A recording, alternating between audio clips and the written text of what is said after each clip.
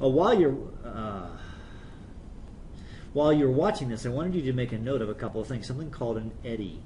An eddy is the swirling mass of the turbulent fluid. That's kind of an interesting thing to keep a note of. So that's that swirling mass that you saw in the video clip. All right, and then the last thing there that we want to talk about in terms of this context is the bed load. Now the bed load is the sediment particles that travel along the stream bed by sliding, rolling, and bouncing. So they do that bed load thing. I think I've got the picture here, right? That's the stuff on the bottom, and they just kind of get transported. Those are called the bed load, right? All right. That leads us to an interesting concept, and that is called the threshold velocity. The threshold velocity is the velocity of flow that is needed to move certain particles along the bed of a stream. As you can kind of see, the higher the stream velocity, so this would be fast right here, very fast moving stream, and down here you would have a slow moving stream. And then we can have different sized particles. So mud, if it's going really slow, can be transported. Okay, silt can be transported if it's going this speed. If it's going, they don't have numbers here. And then cobbles need a very, very fast stream to be transported down. So it depends on how fast your speed is. Hence the threshold velocity. So to illustrate this, I found some amazing video clips, and I'm going to kind of talk over them. They're quiet, and that explain or show you how sediment is transported. A professor at a university did this for us. So let's do that.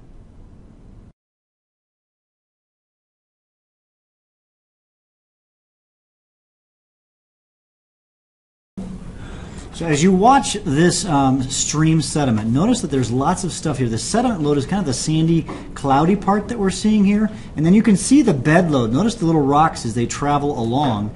And that helps us to understand how this is working. Lots of stream and bed flow.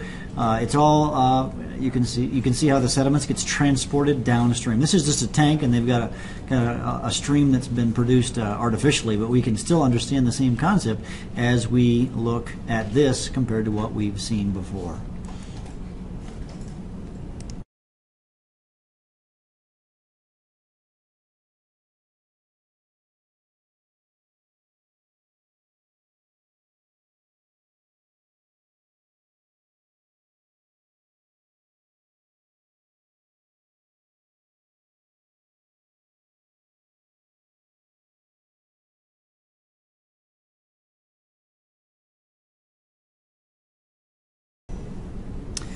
In this next experiment, there's two different sized pebbles. We've got the 2.5 and the 7.0 millimeter sized particles. And if you look carefully, I wish it was almost slower, we're keeping the same speed up, that the smaller ones are moving more than the bigger ones. And that makes sense because the smaller ones are more easily transported as we look at this stream table experiment.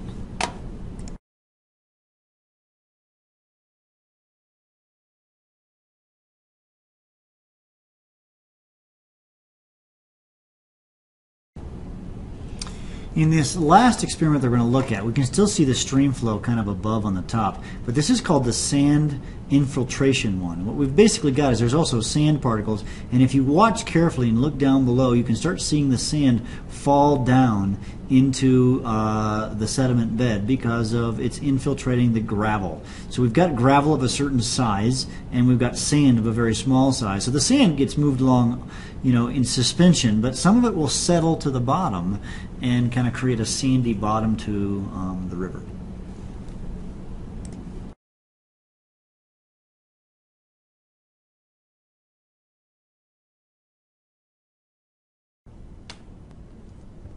Those are pretty cool. All right, nice. All right, let's move on to something. Now we're going to get mathematical. All right, I want to talk about something called stream power. So this whole concept of stream science, of course, it all involves math because, science and math, they go together. You really? Yeah, that's right. Chelsea, do you know that it really goes together? I bet you did.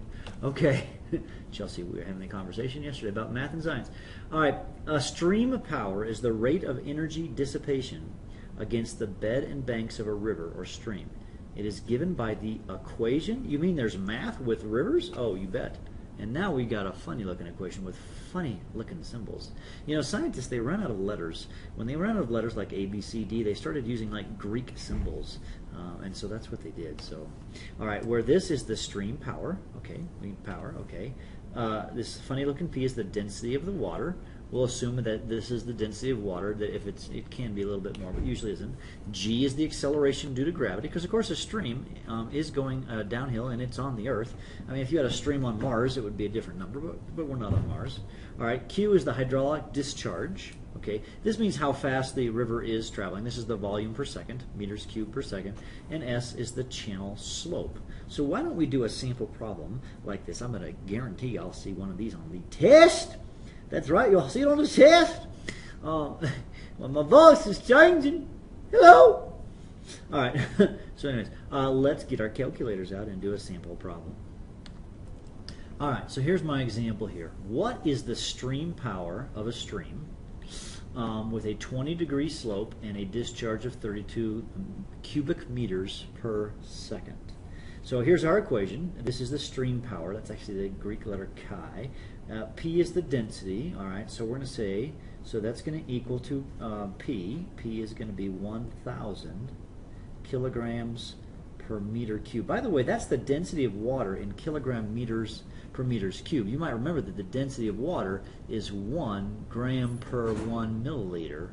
But of course, if we've got a larger volume, a cubic meter, which is a meter stick, and a meter stick's a little over 3 feet by 3 feet by 3 feet, it's a much bigger number. Times now G. Now G, we've seen that, 9.8 meters per second squared, times the Q. Now Q is the hydraulic discharge. Now what number is that up here?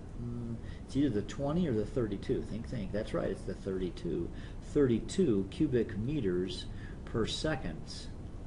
And then lastly, we have the channel slope, and this is just 20 degrees. So now we're just going to type that into my calculator. Let me get the calculator a little closer.